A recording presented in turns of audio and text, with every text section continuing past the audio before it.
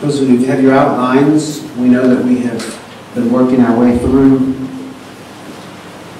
and we are halfway through the first page, and we're about to chew through, hopefully, number 3, the throne of God. We should get through it entirely today, but there's a whole lot there embedded in between. And of course, the name of this is the Book of Revelation. Go back to the first frame from me. The Book of Revelation.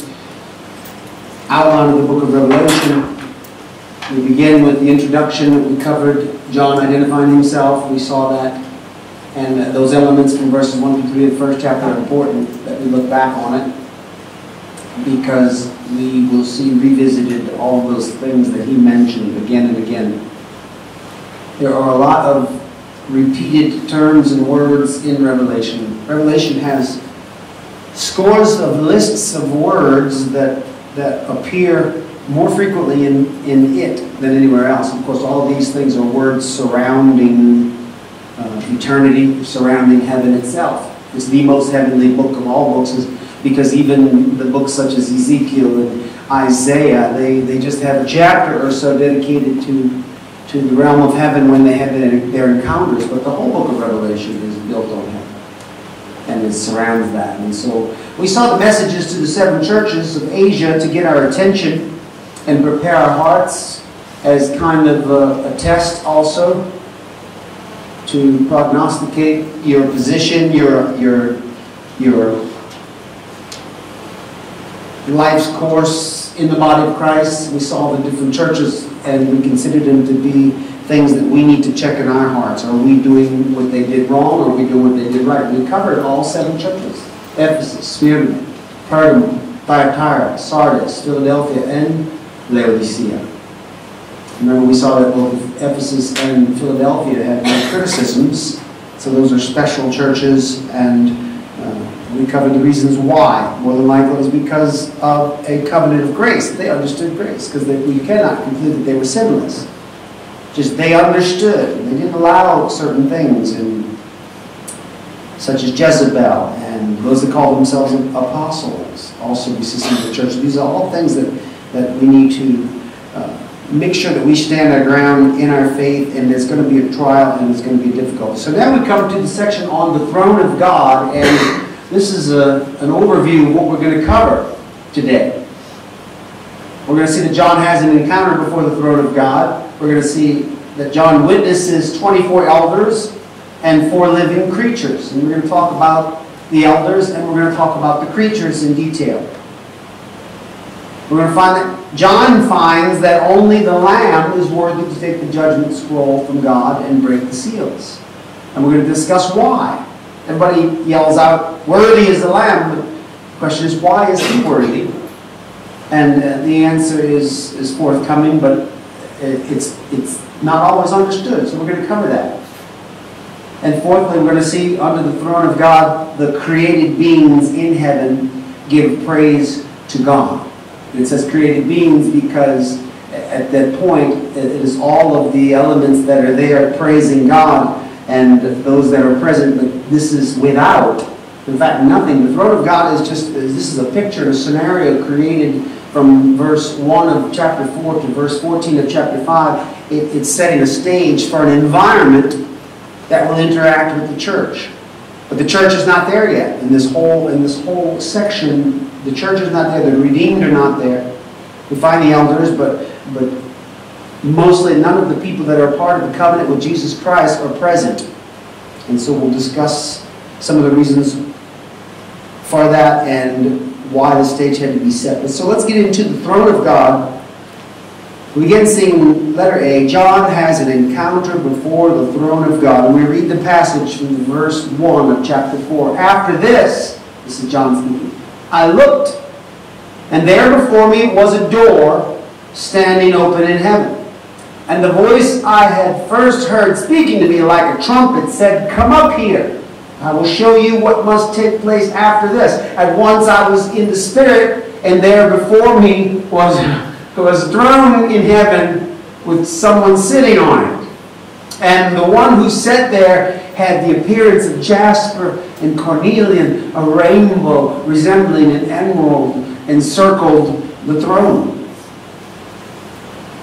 Now I want to begin breaking this verse down, these verses, by starting where it says, "After this I looked, and there before me was a door standing open in heaven." And the significance of this word door here, of course, it's a door into heaven, but the word door appears in 7 scriptures that help us to understand more about the significance of doors in the Bible, and these are related to Jesus, but also related to the passageways in and out from the Lord. But there's some other things I'm going to mention also. But number 1, salvation is a door. We see in Matthew 7:7-8, "Ask and it will be given to you, seek and you will find, knock and the door will be opened to you. For everyone who asks receives, he who seeks finds, and to him who knocks the door will be open." And salvation is a door, but it's a door that we have to knock on. The Lord reveals to us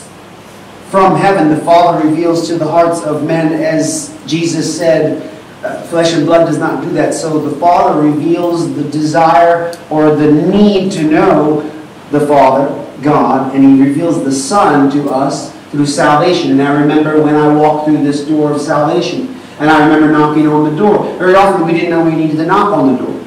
Or we were knocking on the door in a way that we didn't think was knocking. We just thought we were wondering, or we were seeking maybe ourselves or our life, or trying to discover the meaning of life. Whatever it was, God, because He's put that inside of us, there's a desire in us to seek.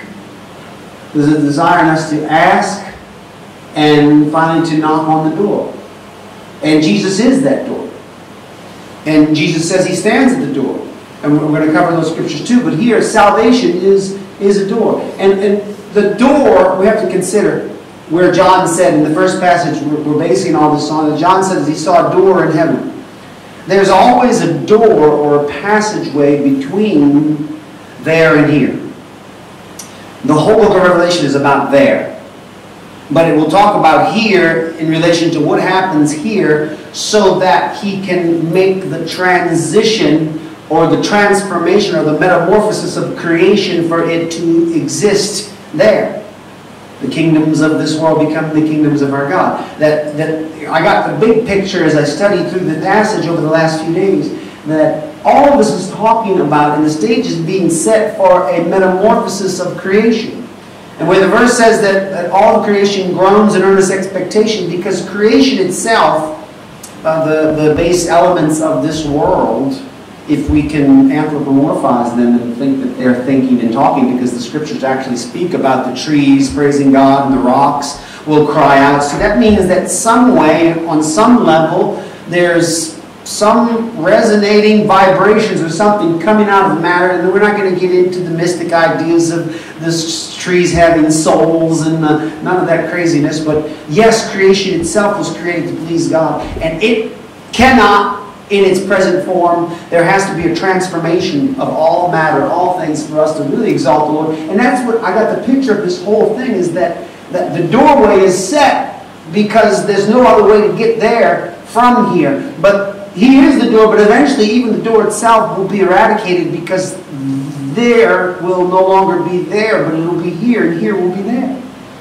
And that's good news for us, because we will transition, those of us who have the ability. Now, if we do not have the ability to transition, and that ability is given to us by the blood of Jesus, through the washing and the cleansing and then the reformation of our bodies, then we will have to be disposed of. And those, but everyone's going to be sucked into that other place. And I was talking a little bit about black holes, and scientists don't understand how the black holes are and what they are. They know that light cannot escape them, but there are some of them, one of them they know to be in the center of our known existence, our universe. They say there's a great black hole. They cannot define it. They cannot say what it is. But it's really pretty easy to think about. You think about a black hole. Light cannot escape a black hole. It literally gets sucked into it. The gravitational force of a black hole is so powerful that light, trying to travel away from it, cannot, and gets sucked back through it, and so you see blackness. In other words, in there, and I heard a scientist say, and I quote the scientist, not a believer, but a scientist talking about black holes, pontificating as they do about all of his knowledge. He said, it seems that within this realm of blackness, there's no set parameters of time or space. That space, even distorted and perverted, cannot have any confines or measurements. In other words, it's not applicable, he said. Space and time have no meaning in these holes. Sounds like eternity to me. And when I think about a door between here and there, maybe these black holes are just that. Maybe those are the doors. I mean, we don't know. We would not be able to perceive the passage of angelic beings that come in and out of those passageways to minister to us. But we know that his ministering spirits come to us. We know biblically they come in and out of heaven. In other words, they're passing through a door somewhere. Just a little conjecture for fun. Black holes could be those four. And we then, of course, according to the understanding of matter as we know it, if we were to get sucked into a black hole, we would be dismembered, disintegrated, decimated into little tiny, tiny, tiny particles. It wouldn't even be decimated, it'd be like millimated. It'd be very, very teeny, tiny little people, but we would just turn into powder. Because that black hole, the forces alone would just melt us. Unless we had some other being, some other type of body like the particles they're trying to measure with the super colliders and all those things that seem to pass right through matter. And that, as I've talked about before, that would be a lot easier to go through this door. We also know that Jesus said that no one can come through the door except through him. Because he is the doorway. In other words, it's the blood of Jesus that transforms us, gives us the right to be changed into a new form that can fit through the door. And no one else will be able to go through the door. Just some thought. We see the second one. Doors are open for a moment. And these are the actual, everywhere the word door was used in the New Testament. This is what I'm piecing this together from. At that time, the kingdom of heaven will be like 10 virgins who took their lamps and went out to meet the bridegroom. 5 of them were foolish and 5 were wise. The foolish ones took their lamps but did not take any oil with them. The wise, however, took oil in jars along with their lamps. The bridegroom was a long time in coming, and they all became drowsy and fell asleep. At midnight the cry rang out, "Here's the bridegroom! Come out to meet him!" And all the virgins woke up and trimmed their lamps. The foolish ones said to the wise, "Give us some of your oil. Our lamps are going out." "No," they replied. "There may not be enough for both of us and you. Instead, go to those who sell oil and buy some for yourselves, like we did." Basically. But while they were on their way to buy the oil, the bridegroom arrived. The virgins who were ready went in with him to the wedding banquet, and the door was shut. Later, the others also came. "Sir, sir," they said, "open the door for us." But he replied, "I tell you the truth, I don't know you. Therefore keep watch, because you do not know the day or the hour." Because doors are open for a moment, an opportunity of time. And the door that is the door into eternity, we know is that way. And the door that is Jesus, we know. For a moment in time, people will get a revelation to receive the Lord, but they can easily pass by that. And he wants everyone to be saved, so he throws the seeds of his kingdom and the word of God out over everyone. But some people receive it on rocks, some people receive it on the road, some people receive it amongst thorns and briars, and others finally on good ground. We need to pray for the Lord to prepare the hearts of men, so that when we prepare the word or the seed to give to them, that we'll find good ground people, so we can see a fruit. But the fact is that that's only for a moment. I've seen people who were ripe for salvation and they passed it by, and now their hearts are hard and they're absolutely resistant to the gospel. Some of them dabbled in Christianity, never truly gave their heart to the Lord, but thought about it and analyzed it and decided it wasn't for them. Well, that was a door that was open for a season, but then closed. Also for us, as we just went through the churches, we saw the danger of our names being blotted out of the Lamb's Book of Life. We saw the danger of those that do not endure to the end, and if we do give in. And so, yeah, the door is open, but it doesn't mean the door is going to be open forever. It is open for a season, and in that season we respond. Number 4.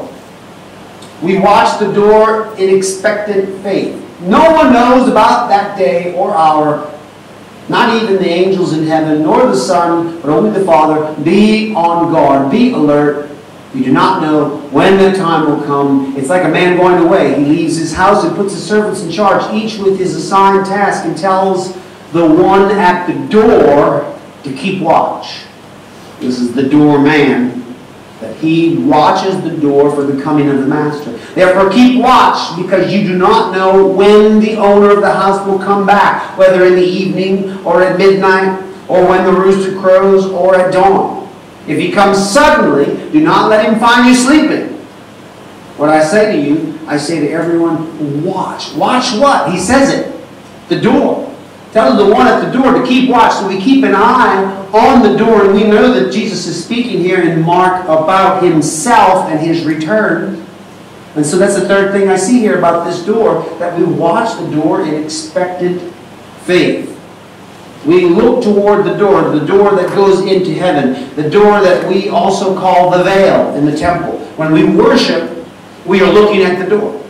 We're paying close attention to the passageway between heaven and earth. Reveal to me the passage to your throne, as we sing even in that song, that I'm always conscious of the fact that there is a dividing line between us for now, but that I'm going to keep my eyes on that door and wait for the stirring of the Spirit of the Lord. And I watch. If I can see even that handle jiggle a little bit, I know my Master's trying to come in, and I'm going to open it up as quickly as possible. I want to be receptive and open, and that includes everything that he does in my life.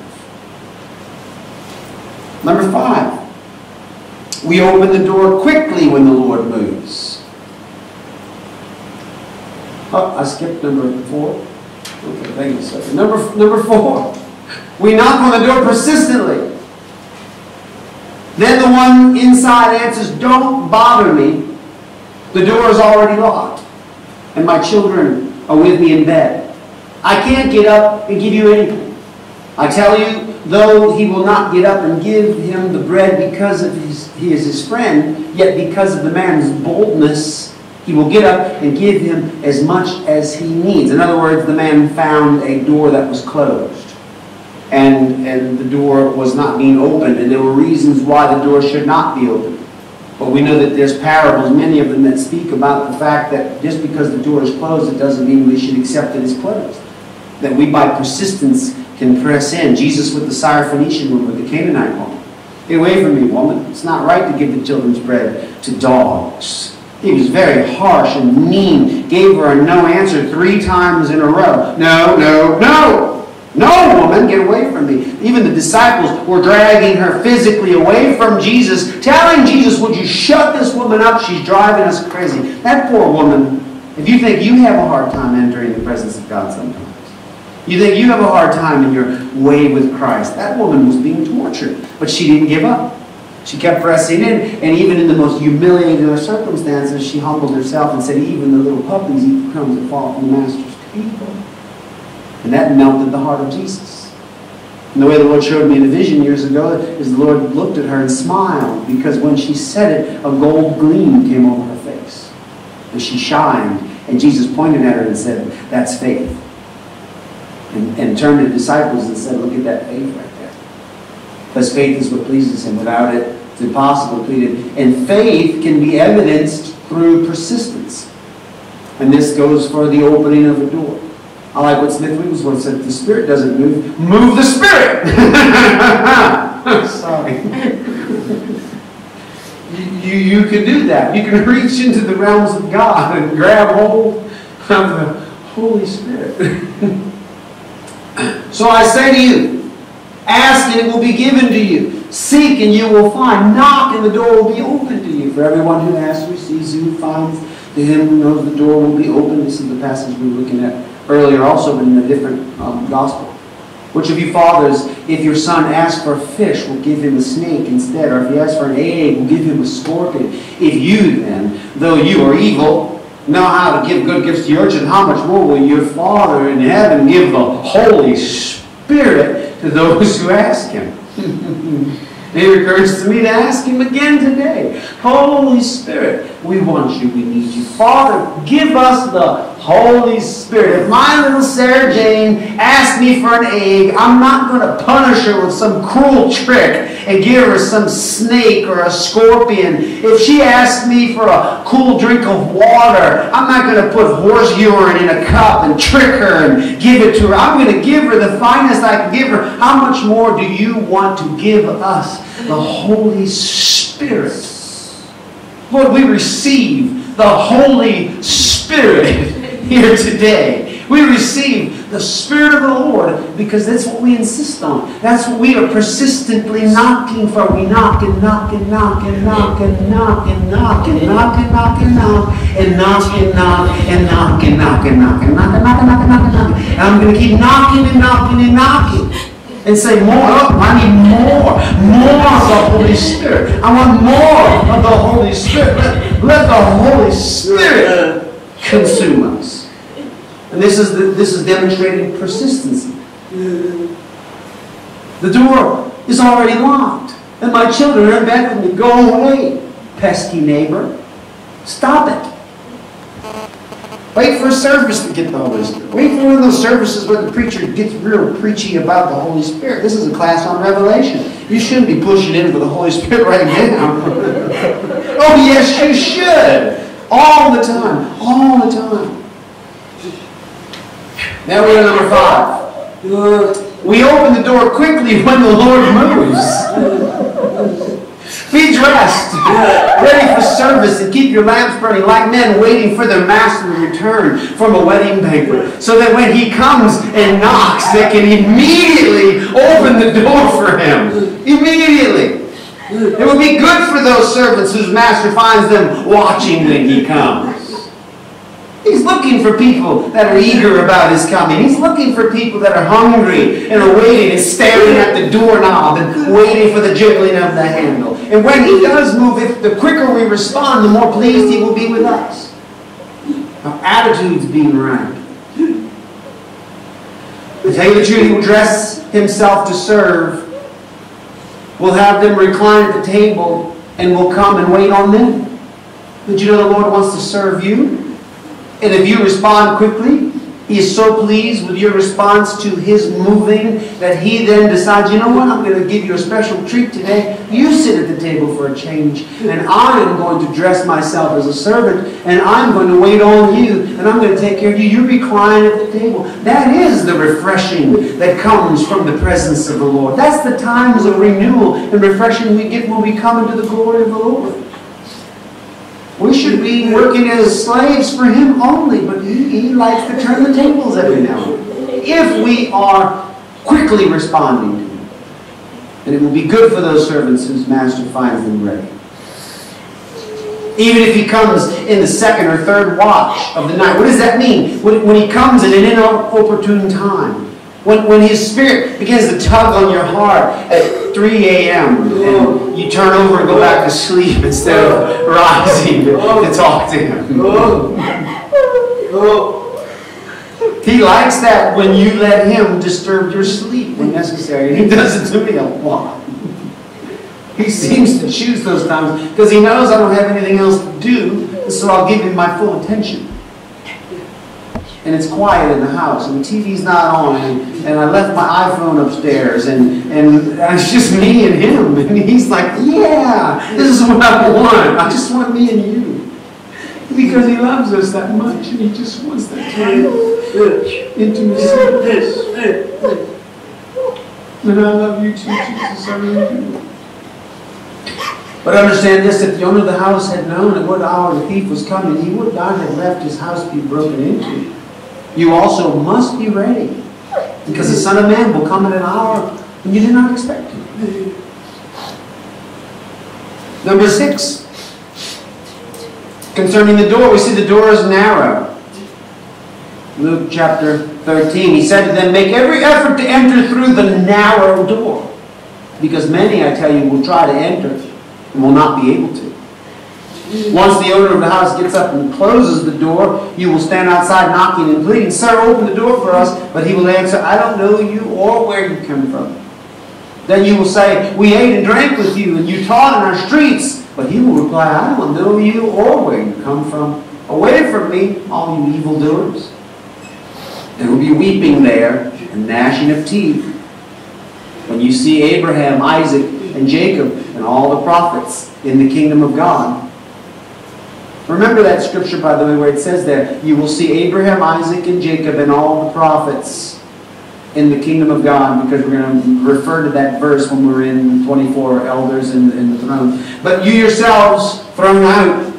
People will come from east and west and north and south and will take their places at the feast in the kingdom of God. Indeed, there are those who are last who will be first, and first who will be last. So the door is narrow because of all these reasons, because of what it requires and the sacrifice. And some people's heads are too big to fit through the door.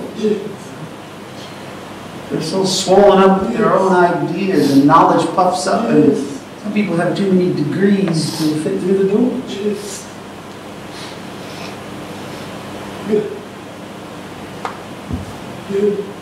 Number 7, Revelation 3:20. We saw this passage as we were studying the last few weeks. Here I am, I stand at the door and knock. If anyone hears my voice and opens the door, I will come in and eat with him, and he with me. It says that he stands at the door because the doorway, as I said, is the place between the two realms. And in all of these passages, everywhere the Greek word for door appears, and that's what we just covered really in relation to Jesus, is speaking about there and here and here and there, and the way between. And Jesus is the way, the truth, and the life, and he stands at the door. In other words, we find him at the preface or the dividing line. It's open, but we go to him. He doesn't come to us. That's what I'm trying to say. We go to him. We press in. We make every effort to enter the narrow door because he stands at the door and he knocks. He's calling out to everybody.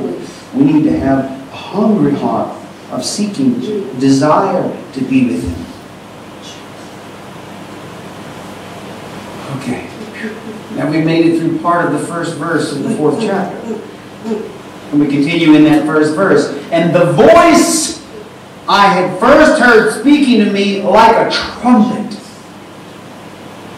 And I want to talk about this voice. There are 7 other passages in Revelation that use the word voice referring to Jesus.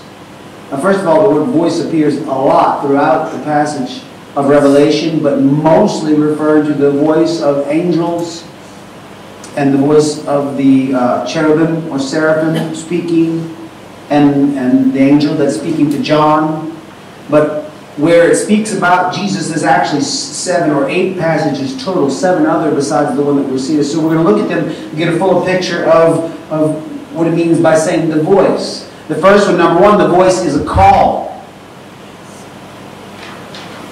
Revelation 1:10. On the Lord's day I was in the Spirit, and I heard behind me a loud voice like a trumpet. Now, in this passage we just got finished reading, where John speaks about the voice like a trumpet that he had heard. It's referring to this passage, of course. But he's saying that on the Lord's day when I was in the Spirit, and it says in the Amplified, wrapped up in the Spirit. Wrapped in the Spirit, which is a good place to be. I heard him behind me, a loud voice like a trumpet. And this is the call of God. The voice of the Lord comes. Trumpets were always used as an instrument to call people. That to get the attention of the masses with specific blowing patterns. We see this, not only do we see it in the Bible, we see it in all cultures that horns meant things. And in American military, to this day, the horns are blown for certain things. 1 in the morning to reveille, they call it, to wake up the people. And then at night they have the other horn blowing to make the people go to sleep. There's horns for battle, in certain tones. It's how many tones are released and how much time and the way, certain music. And this was the cavalry, even the horses knew in the sound of the horns. Horses would respond to the sound of the horns, and they knew it. And so we see that throughout history and throughout the Bible, the trumpet was designed to call. And I think of that. When God speaks to us like a trumpet, it's because He's calling us to service, calling us to salvation firstly, but also calling us to serve Him. And when we hear that voice, we see in the 12th verse of the first chapter, 2 verses after that, I turned around to see the voice that was speaking to me. Because the voice redirects our focus and attention. Specifically, it says, I turned around. And it didn't have to say this, but if it's in the Bible, it's because God wanted us to see it and think about it. He could have just said, that the Lord said, I was in the Spirit, I heard behind me a loud voice like a trumpet. We would have assumed that He turned around and did just keep His back to the Lord the whole time of His conversation. But it says it because God wanted us to see that there's something in us that when God does call, we are required to change the direction. To turn around, if it was behind Him, would be a 180-degree turn. In other words, the opposite direction from where He was going. Because when the Lord does call, it's because you're going in the wrong direction usually. And He wants to get your attention. No. Come back here! I call, my voice becomes like a trumpet in the shopping centers of Singapore when my little girl is going in the wrong direction. Sergey! It gets like a trumpet. You heard it like a trumpet? And she knows it. And the people around me know it. Parents don't complain because they also have their own trumpets. And they know that trumpet sound when they hear it. You hear that had enough trumpet? Did you ever hear that one? The sound of parents had enough? And when it gets loud, and nobody thinks that's too loud, you need to keep quiet. Everybody knows that you blow that trumpet. Go ahead. Correct that child. But this is what the Lord does with us. And so we turn around, we redirect. God often gets my attention like that. Number 3, we see that word voice again. The voice is like rushing water. That's where it says there. His feet were like bronze glowing in the furnace, and His voice was like the sound of rushing waters. I've been near very big waterfalls, and if you've never been to like Niagara Falls, if you go to Niagara Falls, if you're within 200, 300 feet from Niagara Falls, you cannot talk to each other. Have you ever been by a real waterfall? You can't hear people. It's just so loud, you have to yell with your hand cupped around the person's ear. If you're within, like, from the wall back there, it's just so loud. It's like standing inside of a jet engine. And this is what it's talking about. Like rushing water. What a powerful voice. Ezekiel 43, 1 through 5. Then the man brought me to the gate facing east, and I saw the glory of the God of Israel coming from the east. His voice was like the roar of rushing water, and the land was radiant with His glory. That was the light coming off of God Himself, lit up the land. The vision I saw was like the vision I had seen when He came to destroy the city, and like the visions I had seen by the Kabar River. And I fell face down. The glory of the Lord entered the temple through the gate facing east. Then the Spirit lifted me up and brought me into the inner court, and the glory of the Lord filled the temple. Whenever the voice manifests like rushing water, it has something to do with these patterns of God's presence moving to do something, to accomplish something. There's reference of His voice being like the voice of a multitude also. And we're not looking at the scripture right now, but if we consider that, that would sound like a lot. When you ever imitate, if I told you imitate a waterfall, and I said imitate a crowd, you would make the same sound. You would go, which sounds like a crowd of people cheering, or sounds like rushing water. I don't know if He's going to talk to us like this all the time to us. It's going to become hard to have a conversation with Almighty God. How you doing? Hey, I wanted to ask you. Okay. I get that point. No, because He was articulate and very clearly heard and discerned by John and all the people that ever interacted with Him. Number 4, the voice requires a response. And we read this. Here I am, I stand at the door and knock. If He hears my voice, anyone hears my voice and opens the door, I will come in and eat with him, and he with me.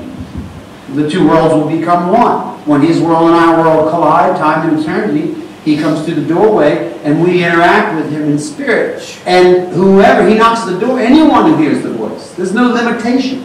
But it does require, however, a response. The voice calls, but he calls to a lot of people that don't respond. He calls to a lot of his children that often do not respond. Last night, I called my little girl, and she did not respond. She just stared at me. She dared challenge Dad. And she knew by the time my rear end was 2 inches off the seat that she was in big trouble. I swear, by the time I locked eyes at her and told her she disobeyed me, by the time I was this high, no! She started screaming. Because then I went to the kitchen and I got the biggest wooden spoon I could find and come back and beat her. And she knew that was coming. And said, you always listen to Daddy. Do you understand?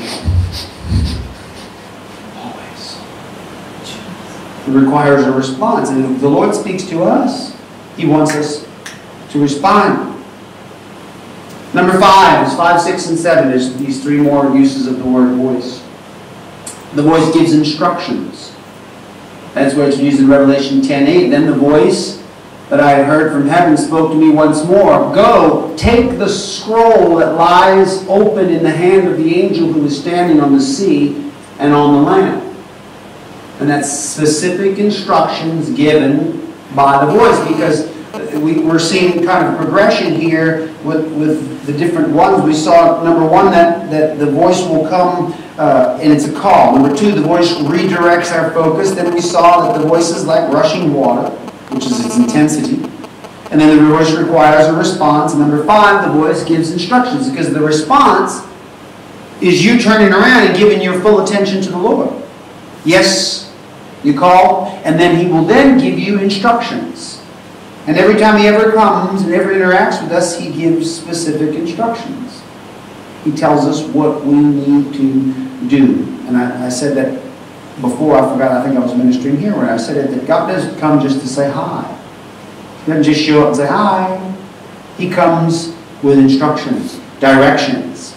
And this is true. And if you hear the voice of the Lord, and sometimes you don't hear the voice. You can be in the presence of the Lord and not hear the voice. Sometimes you just don't hear anything, but then sometimes you hear it. God's saying something so loud that you cannot even hear the teaching or the preaching anymore. And the preacher's preaching and he's saying something, but you're getting a whole different message. That's the voice of the Lord. He's speaking to you at that moment. Take notes. Write it down. Don't worry, you're not going to hurt the preacher's feelings if you have your own little private conversation with Almighty God while He's ministering. He's just happy to have brought you to the doorway where you can interact and hear the voice and then receive instructions from God. And He always does this. The voice invites us up. And 11:12. Then they heard a loud voice from heaven saying to them, come up here. And they went up to heaven in a cloud while their enemies looked on. Of course, this is speaking later of the people on earth taken up to the Lord. But there are 2 places in Scripture where it says, come up. And it's both times the Lord is saying, come up, because the voice invites us up. We set our affection on things above. We set our minds on the things above, not on the things that we look up. Onward and upward, not backward and downward. Onward and upward, we want to move, responding to the voice of the Lord. The voice sanctifies us. Revelation 18:4. Then I heard another voice from the heavens say, come out of her, my people, so that you will not share in her sins, so that you will not receive any of her plagues. This is speaking of the mystery, horror of Babylon in Revelation, which we will get to and talk about extensively in the future of this class. But this is just to illustrate when the word voice is used. These are all the times, by the way, we've exhausted the use of the word voice in connection with Jesus. And this is Him saying, come, because He calls us out. He's looking to sanctify us.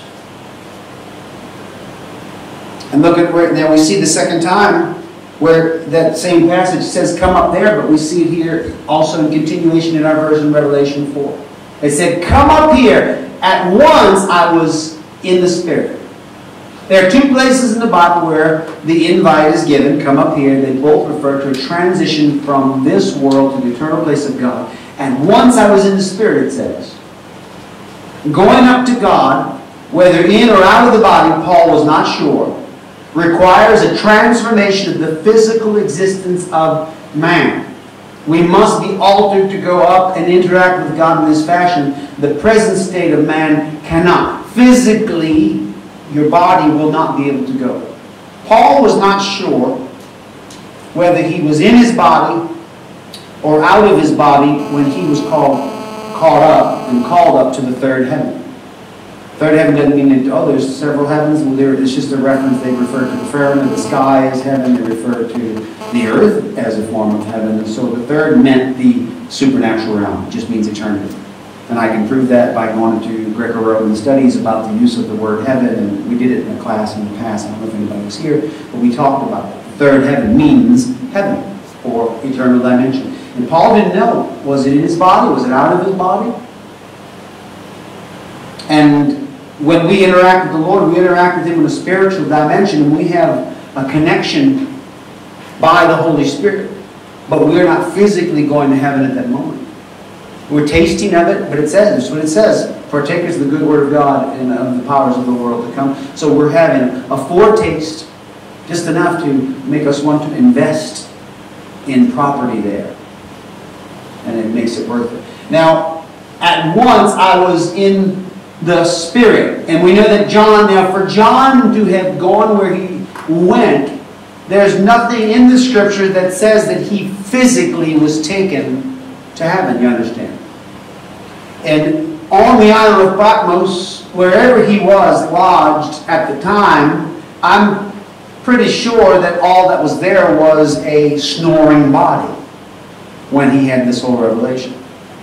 Because the physical cannot exist there, but the spiritual can, and we are spirit. So there was a shell of a man left on earth while he went, like the woman in our church in Mexico who was caught up to heaven, and she got to actually fly through New Jerusalem, and she saw the cities and the streets and the whole thing, and I always envy her for that. When she came back, she told me what happened. She said her body, she fell over her bed, and she laid on the bed, and then she was taken out of herself. But she said, I went. She was confused about the point. She said, no, I went.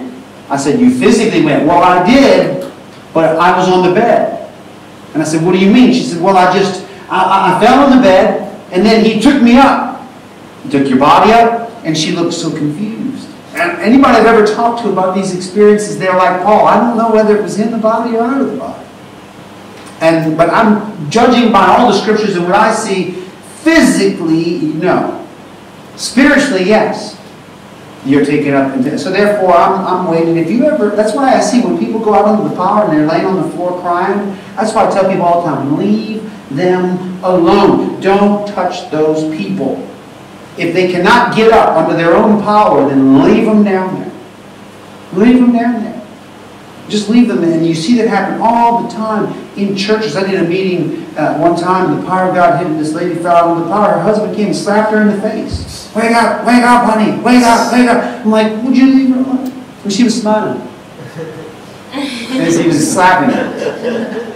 Because it was just the body she was slapping around. The Lord called. The Lord, later she testified to the fact the Lord took her spirit up with him. And to tell you what, if I'm in heaven and you slap me awake, we're going to have some words when I come to. I'm going to be really mad at you if you interrupt my heavenly holiday. As would you with me if I did the same thing to you. And so that's why we leave people down under the power of God. Because we don't know whether they're in heaven or not. Or what's going on. Or what the Lord is showing them. We had a long interlude at the end of the service on Sunday night. And one of the sisters was sitting here, and her husband had to come help her. She could barely walk, and then had to help her home. And she wrote me later and told me about what happened. Very, very similar circumstance. And when I did that, there was this kind of strange music I did at the end of the meeting, which was more like just an instrumental, lingering time. And I knew I was doing it by the Spirit. It was during that time that she had this interaction with the Lord in a supernatural way. And she was so grateful for it. She wrote me a big long letter telling me all about it, how wonderful it was. But her physical body was just left in a pile down here. And I think most of us in this room, a lot of us have been in that position, so we know what it's like when the Lord is doing that. And once I was in the Spirit. We're going to take a break right here, and then come back after. Take a break. Thank you for the delicious brownies and red chocolaties, or whatever you want to call them. The whiteys and the brownies. We have a desegregated church here. We mix blacks and whites together.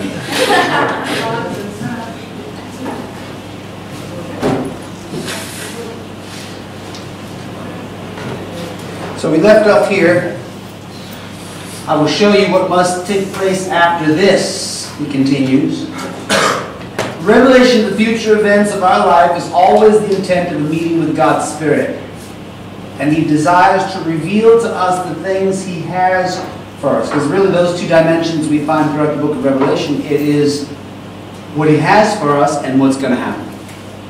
So the reason he shows us what's going to happen is because bad things are going to happen. And the number one thing that Jesus warned his disciples about were bad things. He told them about the good things and what they would receive and eternal life and all the benefits. But he said, beware. Very commonly he'd say, beware of this, beware of that. They will do this to you. They're going to hand you over to the magistrates and the leaders, and they're going to persecute you, and this and that. But don't worry, this is going to happen. That is a common form. And so Revelation, as in the book of Revelation, as well as all the prophecies, were about good and bad things. The bad things we must go through in order to get to the good results. And so all those that live a godly life in Christ Jesus shall suffer persecution. Because we have the benefit of living this life, but we're going to have to pay a price. There's going to be trials and difficulties. And he wants to show us so that we'll be prepared for it. He doesn't want you to be caught unaware of what's coming. Betrayal is you expecting something and then being surprised. The element of surprise is the power of betrayal. But if you expect, according to the Scripture, if you study your Bible vehemently, constantly, then you'll know the patterns of the Scriptures and you'll know that there is no one good. So even betrayal can't surprise you because you know that you're going to be betrayed. But not by my father. Yeah, by your father, by your mother, by your husband, by your wife. Because we're human beings. Somewhere along the line, we're going to drop the ball and mess everything up. And if you accept that early on, and that's part of the reason why the Lord prepares you and tells you this is the way people are. And then you can learn to forgive before you're ever offended. And that way, your forgiveness is instantaneous. As soon as you are offended by someone, immediately you let them go. Because you knew, like, that's why that was the power of Jesus with Judas, while he could kiss him and call him friend. Because he knew he was going to do that. He already knew that thing you're going to do it quickly. I don't think Judas even understood that he was talking about the betrayal when he told him that thing you're going to do it quickly. Just like the other disciples thought it had something to do with the preparations for the feast and all that they were doing, or maybe money for the poor or whatever. I think Judas thought, maybe Jesus thought the same thing. But Jesus knew what he was doing, because he had just whispered in the ear of one of the disciples, the one that dips in the sock with me is the same one that will betray me. And hey, Judas, how you doing? And it was to expose to the others, because also Jesus exposes to us the things of other people so that we not ally ourselves with those that are corrupt. But we see this pattern repeat. I will show you what must take place after this. Hope is built on what we will receive from God in the future. The whole system of faith is built upon this principle. The substance of things hoped for. Faith is the substance of things hoped for. The evidence of things unseen, but the substance of things hoped for, what you hope for, is substantial to you as a believer. And without living that pattern, you cannot please God. And that's why faith is necessary. Without faith, it's impossible to please Him. You have to have the substance of what you're hoping for. The hope of tomorrow is your strength of today for believers. For all people, for that matter. Everybody's making plans in hopes of a better tomorrow. And as they do that, there's nobody out there making plans in hopes of a worse tomorrow. I'm strategizing so that I have this 5-year plan, and at the end of 5 years, I will have lost everything. Little by little, I'm positioning myself to where I will be cheated and stolen from and lied to, and eventually my ultimate goal is to be left in squalor, in disease and heartache, and abandoned on the side of the road, and so I'm strategizing. No, nobody's doing it. You can have that if you want. Just give up on life. It'll happen to you naturally. But we hope we have the substance of things so far. We are motivated today about what's coming and how. And it's good if you have an exercise program that you get a poster or a picture of what you want to look like and put that thing up and look at it. And the beginning of one of my strongest exercise regimes that I've ever done started right after I saw the movie 300. What guy doesn't see that movie and think? Especially if you're with your girlfriend, or your wife, you're like, what was I watching? Some movie? Oh yeah, Fast Five. I was watching Fast Five and The Rock. That guy's like he's like a god. He's beautiful. He's just beautiful. He's perfect. And he's bigger in this movie. Like he got bigger. Why would he do that? He was big enough. Now he's bigger and more beautiful. We were in the house and it'll give away who stayed in my house with me, Johanna. So anyway, she was in the house and that movie had a trailer of it. And The Rock came on the screen and she was in a position where she couldn't see the screen well because she was cleaning up the table. When she saw The Rock, she knocked over a glass. And I said, "You okay?" "I just like The Rock," she said.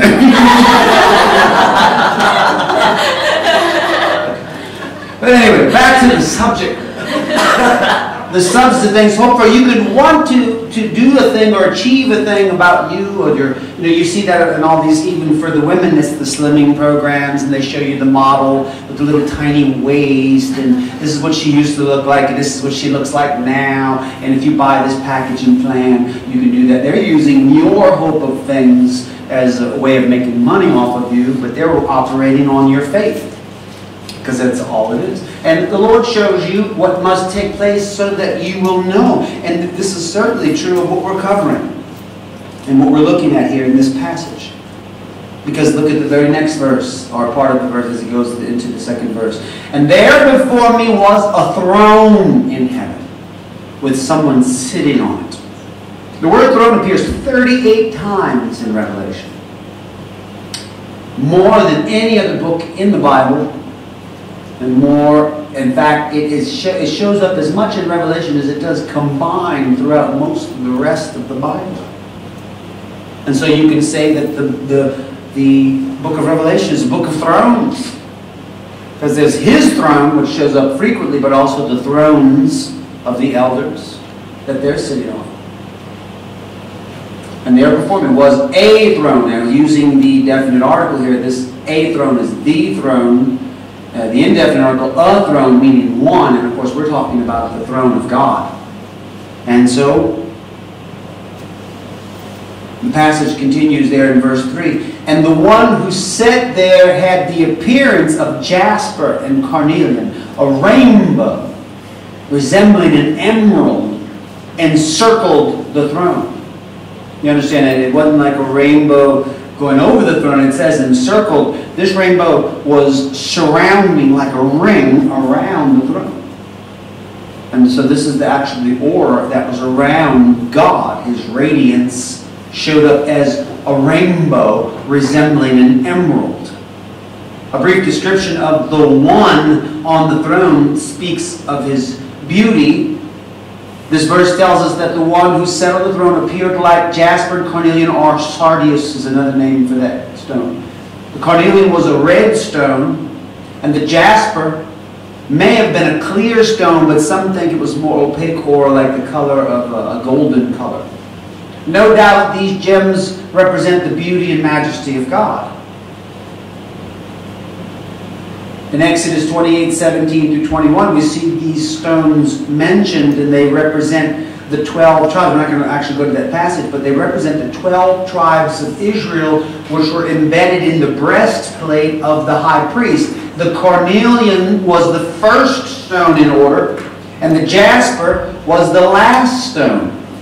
The implication is God's throne room is open to all, from the first to the last, and we think of him as the Alpha and the Omega, the beginning and the end. His two stones mentioned are the first of the first tribe and the last from the last tribe of the 12 embedded on the breastpiece. I thought that was interesting to note.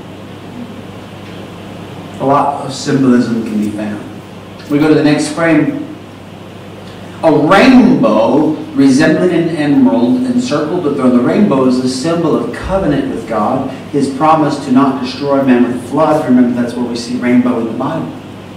The rainbow, the origin of the rainbow was a covenant with God. This colorful aura around the throne can be the hue of glory and majesty.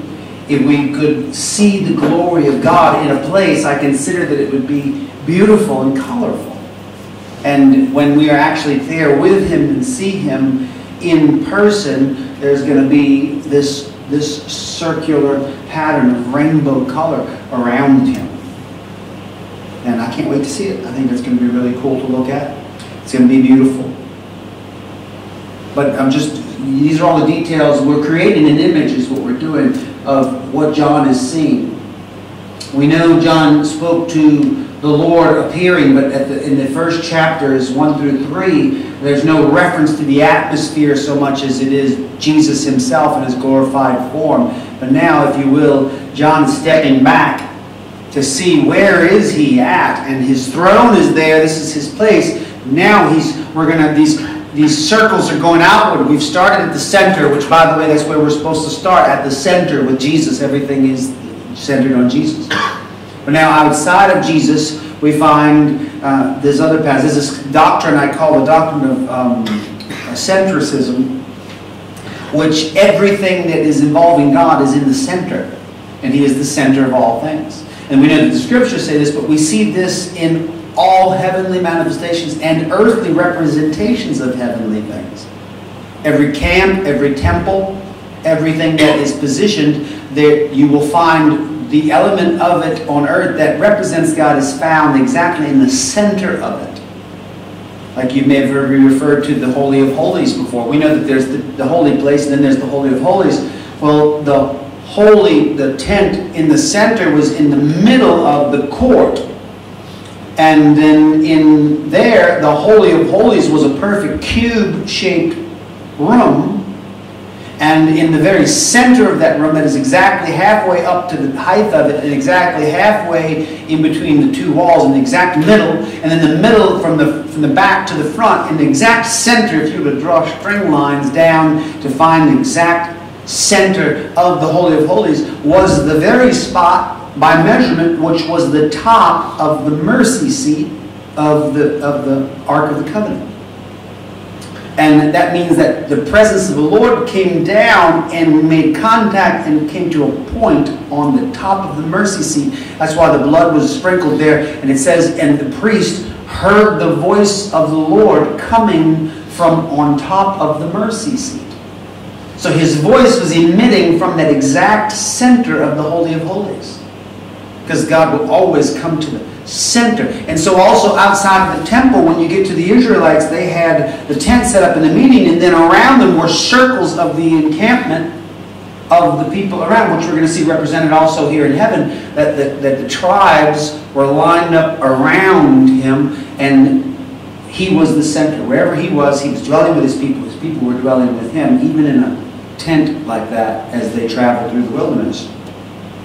And so also we see the same thing in heaven. By the way, the holy city, New Jerusalem, is also a perfect cube.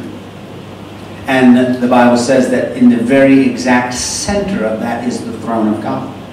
So God will dwell. There's no temple in it because God is the temple and He is the center of it. His light and radiance comes right from the middle of that holy cube. New Jerusalem, our home forever, where we are going to live. And it's going to be beautiful. So here he is seeing the throne itself, but now we're going to go to the next frame after John is encountered before the throne of God. He sees the throne, but now let's move outward from the throne, which is, I said, the center. Now John witnesses 24 elders and 4 living creatures praising God from verses 4 to verse 11. And we read where it says, surrounding the throne were 24 other thrones. And surrounding, the word means in a circular pattern around that. So you see the throne, you see the one sitting on the throne, and then directly around him is the aura of his presence, or the rainbow that is there. And then the next ring outward, the very next thing to him, are these 24 thrones that are built around his throne. And seated on them were 24 elders. And they were dressed in white and had crowns of gold on their heads. From the throne came flashes of lightning, rumblings and peals of thunder. Before the throne, 7 lamps were blazing. These are the 7 spirits of God. Also before the throne, there was what looked like a sea of glass, clear as crystal. In the center, around the throne, were 4 living creatures, and they were covered with eyes in front and in back. The first living creature was like a lion. The second was like an ox. The third had a face like a man. The fourth was like a flying eagle. Each of the 4 living creatures had 6 wings. It was covered with eyes all around, even under his wings. Day and night, they never stopped saying, "Holy, holy, holy is the Lord God Almighty, who was and is to come." Whenever the living creatures give glory, honor, and thanks to him who sits on the throne and who lives forever and ever, the 24 elders fall down before him who sits on the throne and worship him who lives forever and ever. Notice the repeat of the eternal concept of him. It always comes back to that. His eternality. Who was and is to come.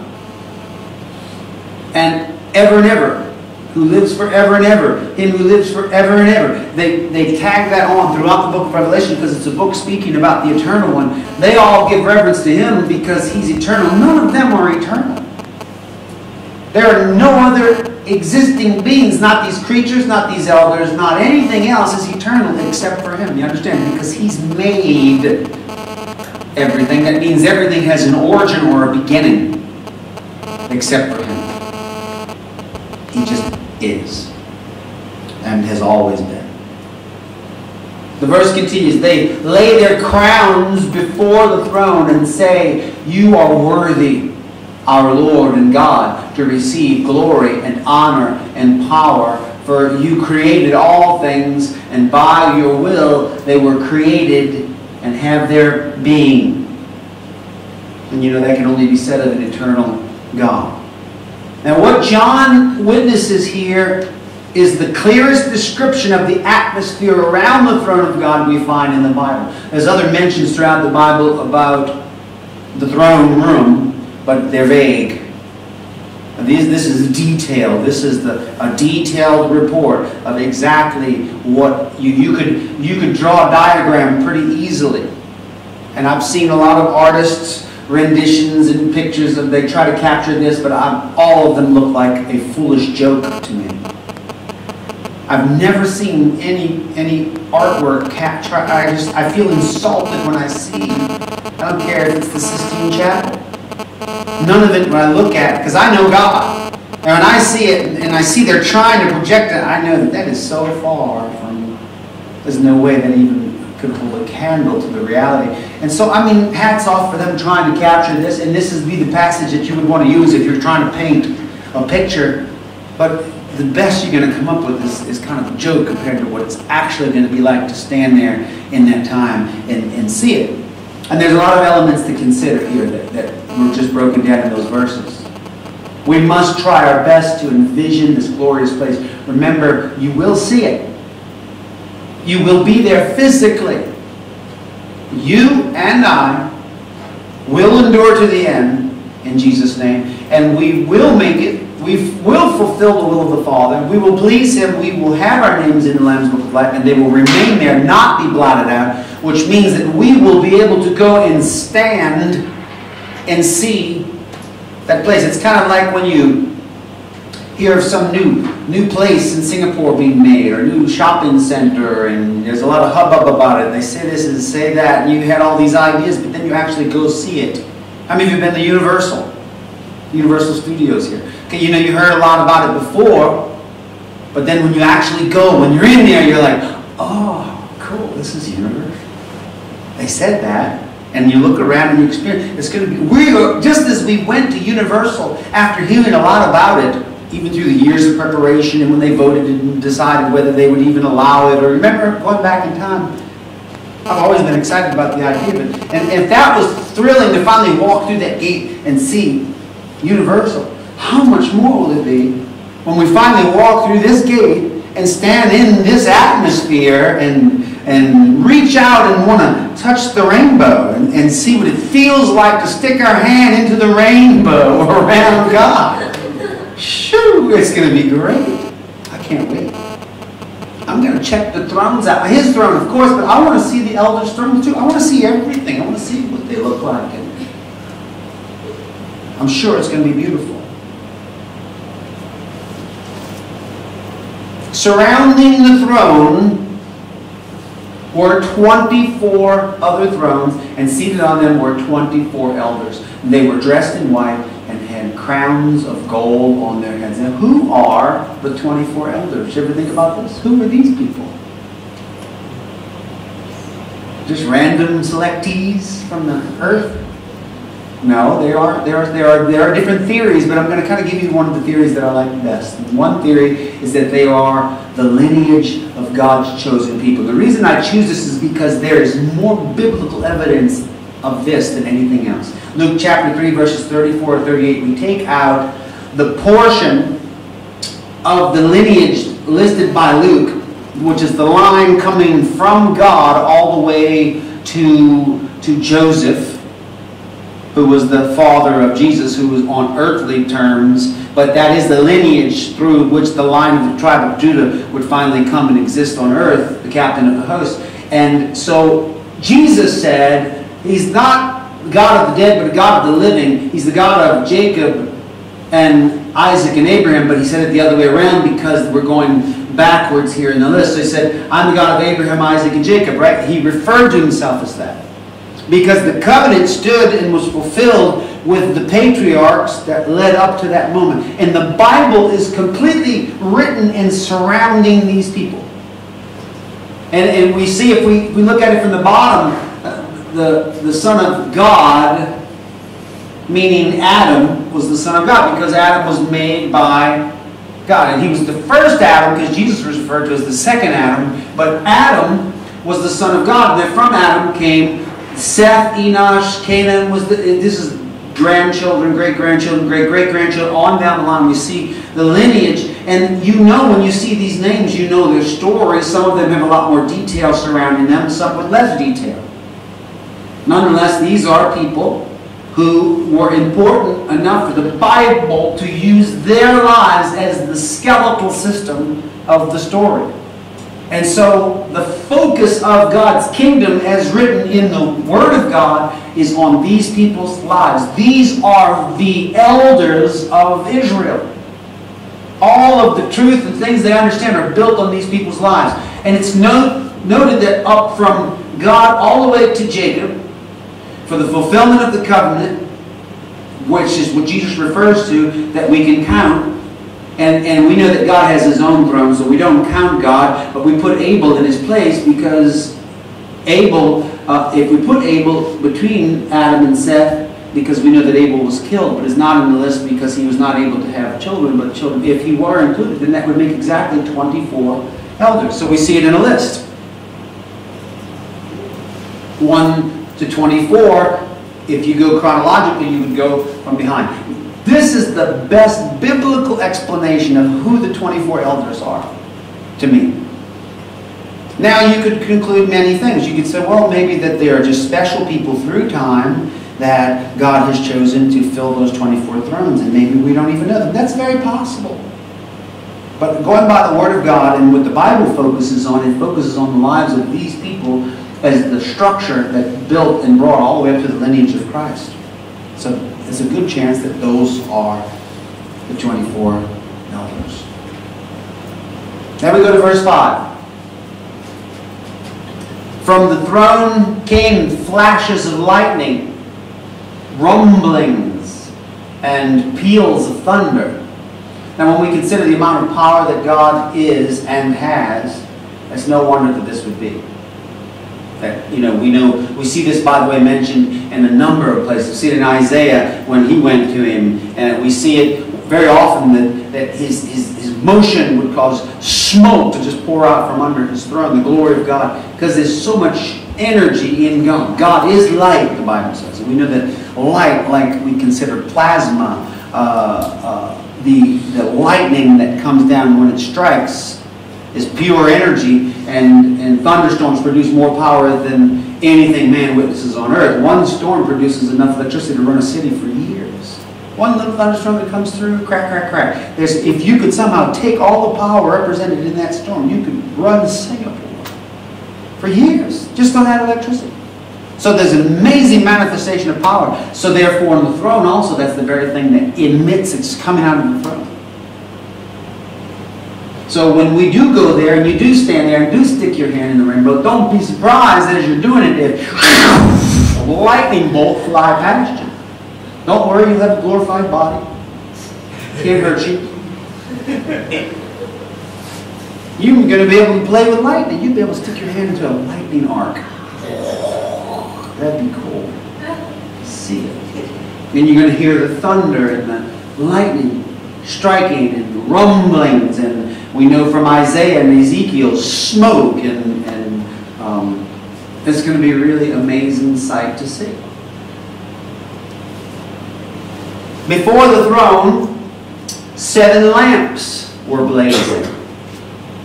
These are the 7 spirits of God. Now remember that the churches are referred to as what? Lamp stands. And here we see the spirits of God are lamps. So I conclude this. We, the churches of God, are the stands that hold the lamps.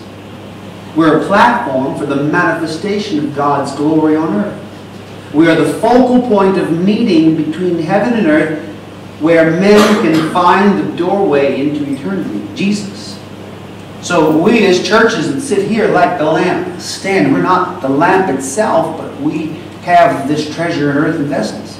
So within the infrastructure and the administration of our churches, when we gather together, 2 or 3 in His name, He's there in the midst. The glory of the Lord, the Spirit of the Lord comes and dwells on us like that lamp. The light that shines from us is the light of Jesus. So we simply stand as a lamp stand. May our church be a lamp stand for the Spirit of the Lord.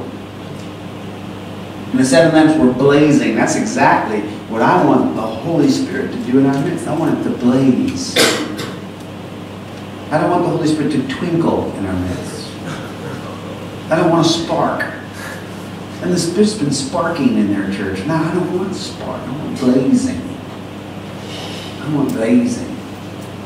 And we have seen blazes, and we're going to see greater blazes. And we're going to have great and wonderful encounters with real God. Also before the throne, there was what looked like a sea of glass. Clear as crystal.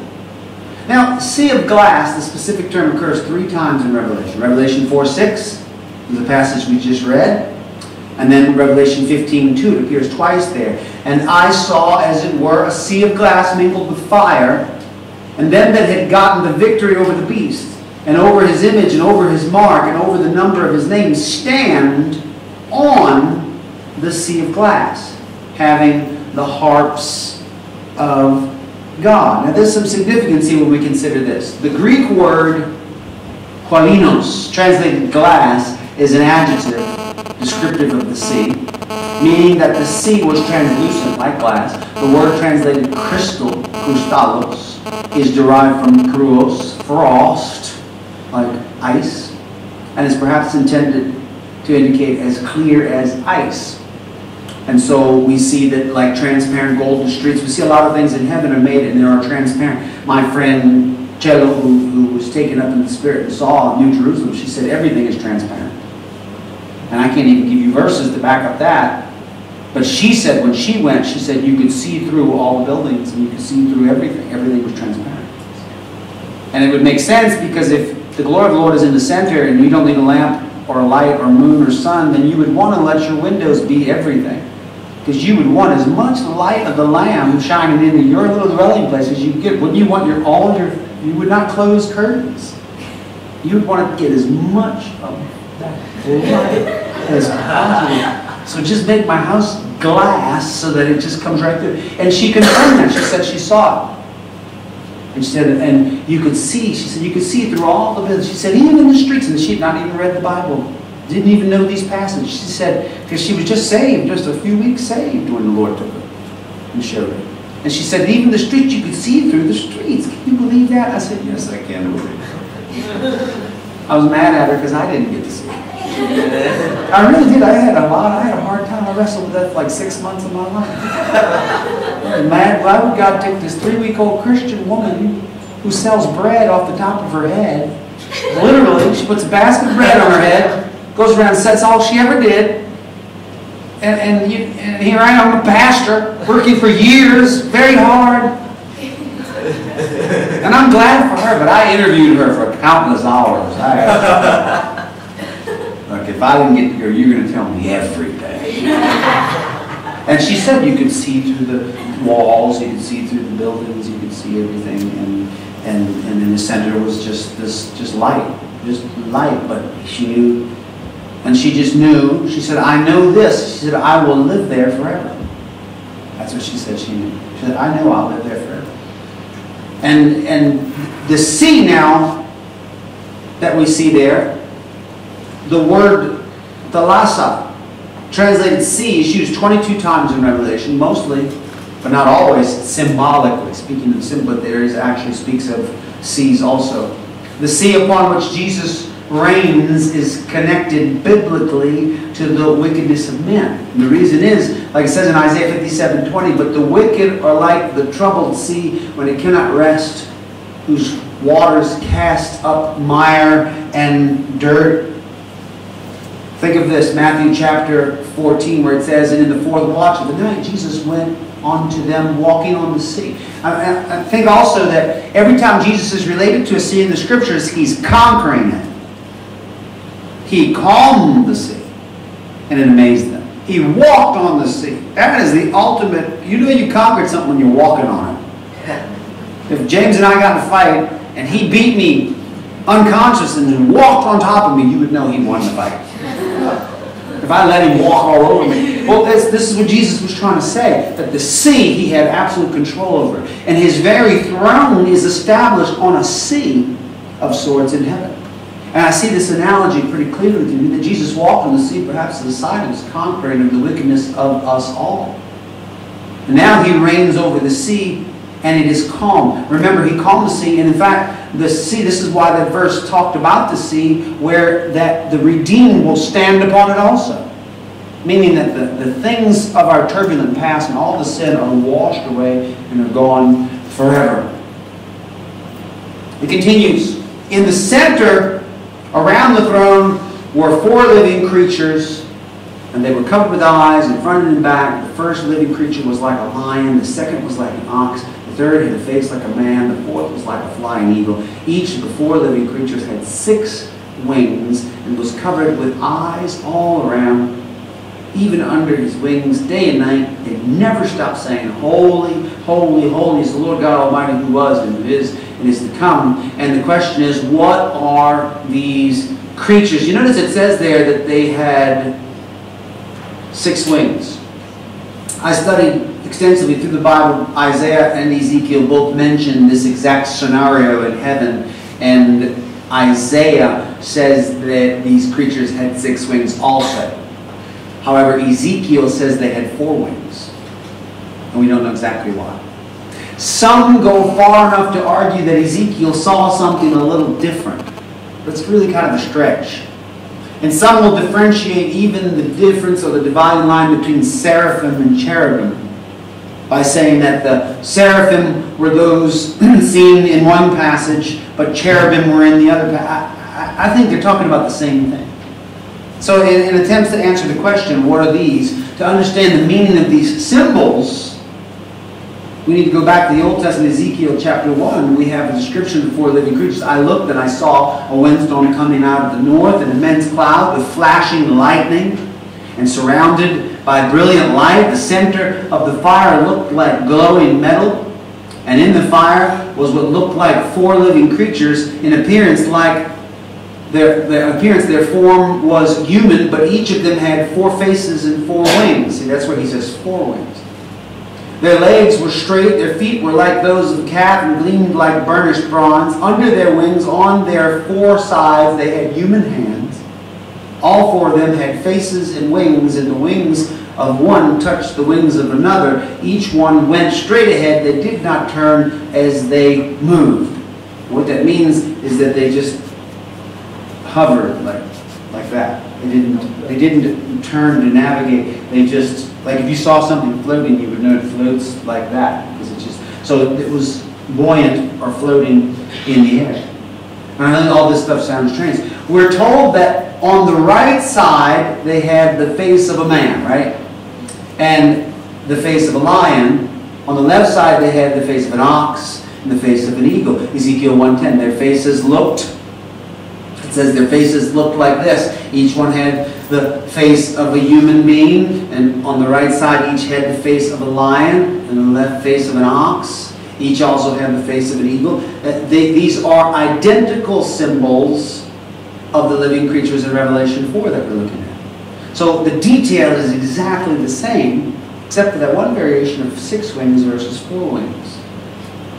As in Revelation, so in Ezekiel, there was by them the likeness of a throne. Now I'm going to conjecture a little bit about the 4-wing and 6-wing discrepancy. We're not going to go into details about it. But we do find that John was taken to see it. Isaiah was taken to see it. They both saw 6 wings.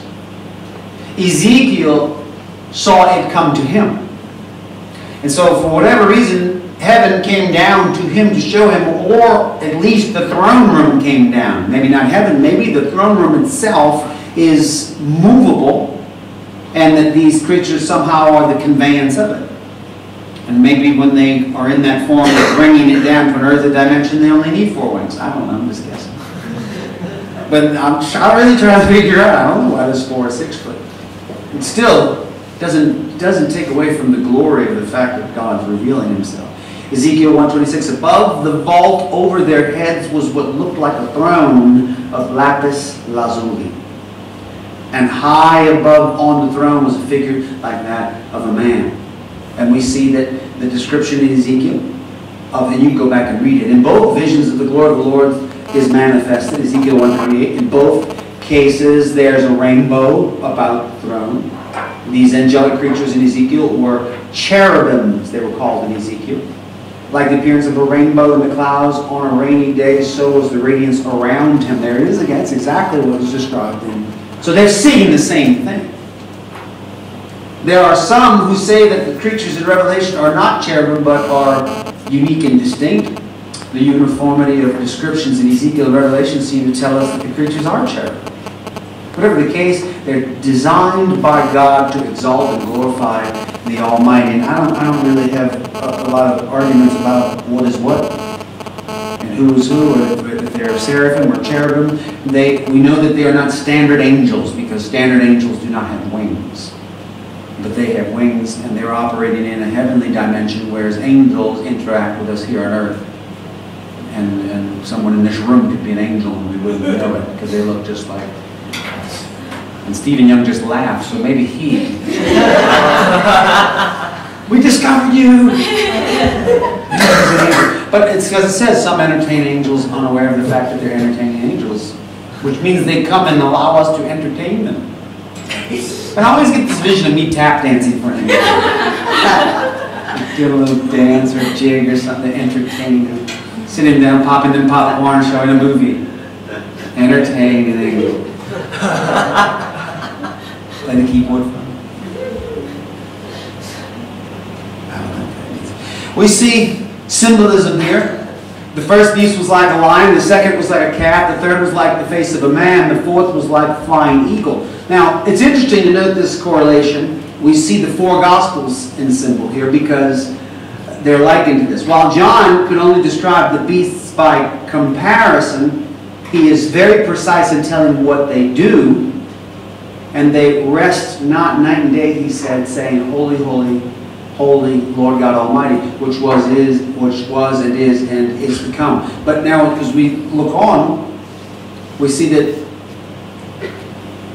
The lion, in describing the four living creatures, John says that the first beast was like a lion. A lion is the king of the beasts and represents majesty. Thus, Christ is portrayed in the Gospel of Matthew as the King of Kings. The main theme of Matthew is the kingship, the sovereign rule of Jesus. And that theme reoccurs through the whole thing, which is like the lion being the king. And remember, he was referred to as a lion of the tribe of Judah to establish his supremacy or his sovereignty as a ruler or as king. And also, take note of the words like a.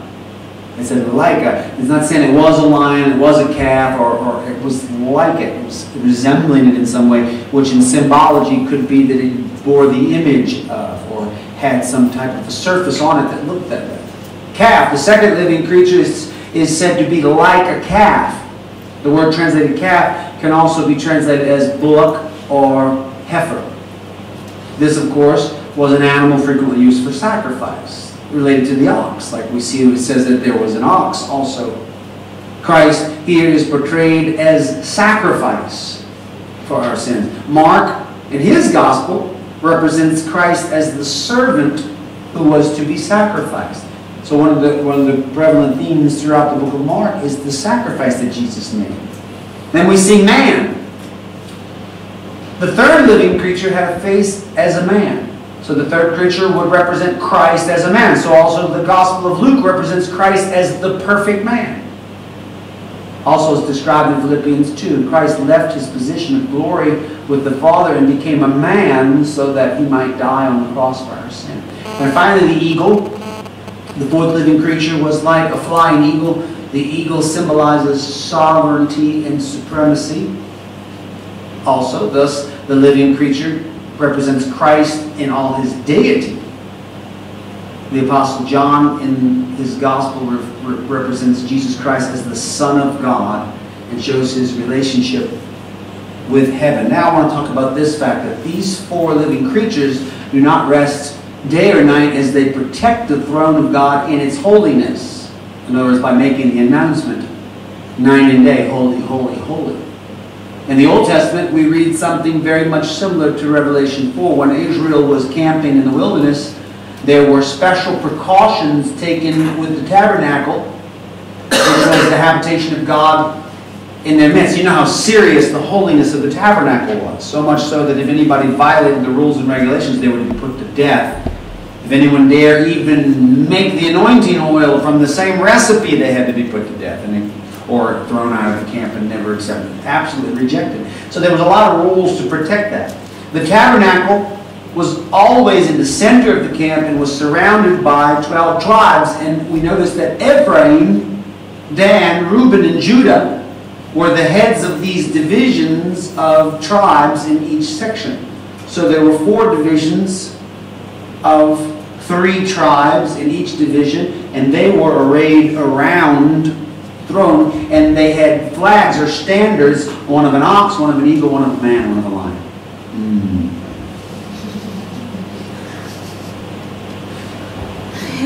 And so on the east side was Judah, which had a banner of a lion. Ephraim was on the west with the standard of an ox. Reuben was on the south with the standard of a man. And Dan was on the north with the standard of an eagle.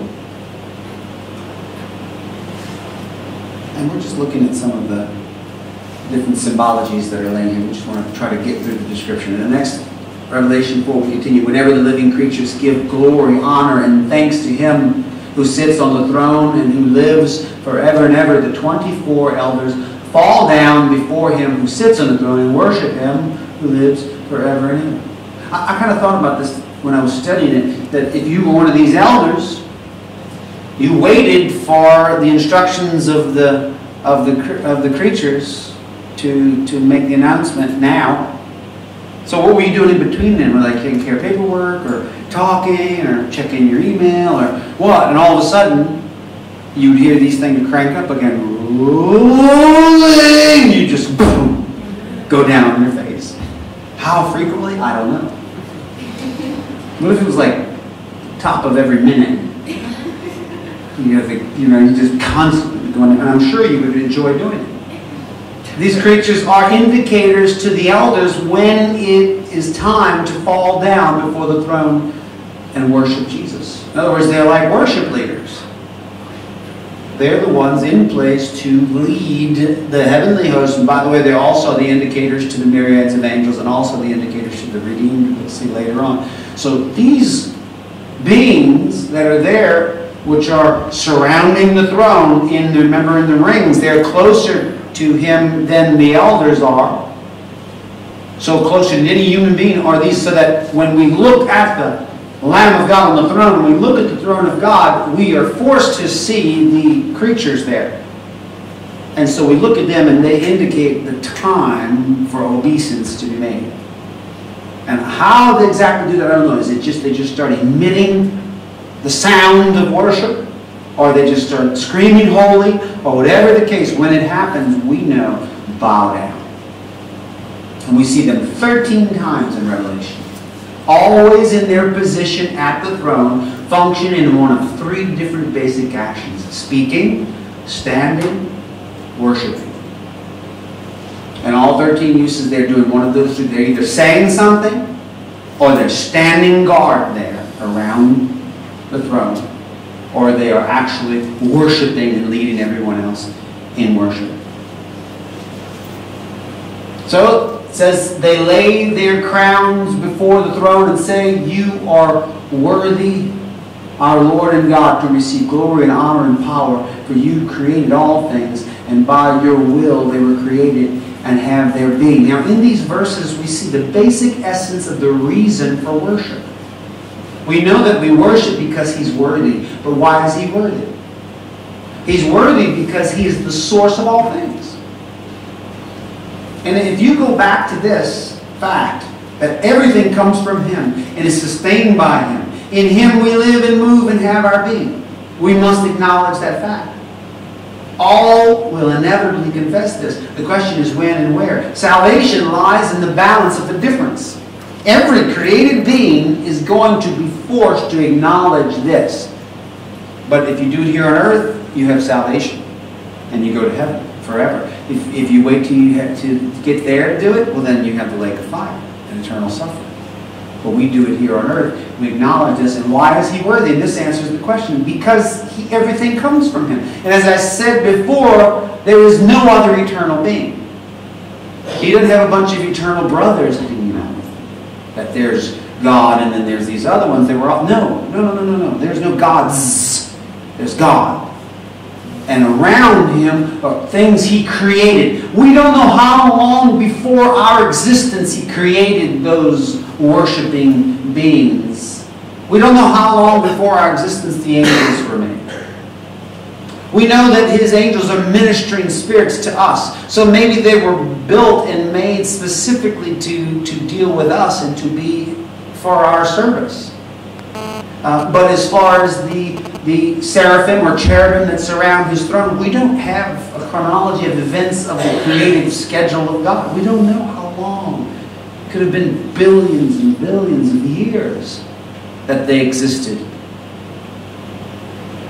But he made them, he put them there, and all for his glory, and he's the only one that's worthy.